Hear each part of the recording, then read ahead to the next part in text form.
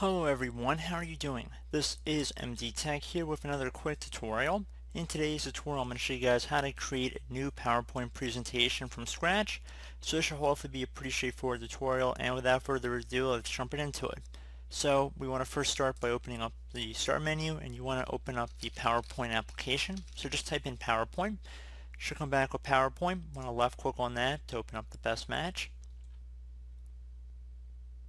It may take a moment for the PowerPoint application to load. And now you have a variety of different presentation formats and themes you can select right from the default list.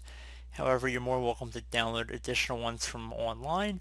So I'm going to just select a blank presentation for this tutorial, which is the first one here.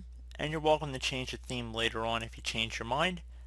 And there you go, guys. You've just created a PowerPoint presentation. If you wanted to go ahead and save it, you could just go up to the top left click on File, and then go down and left click on Save As, and then left click on Browse on the left side here. If you had any other locations you had previously saved files, it would show up on the right side here. So if you left click on Browse, you would just go ahead and select the location. So if you want to save it to your documents or desktop, wherever you prefer, that's completely your choice. So I do hope this brief tutorial was able to help you guys out. And as always, thank you for watching, and I do look forward to catching you all in the next tutorial. Goodbye.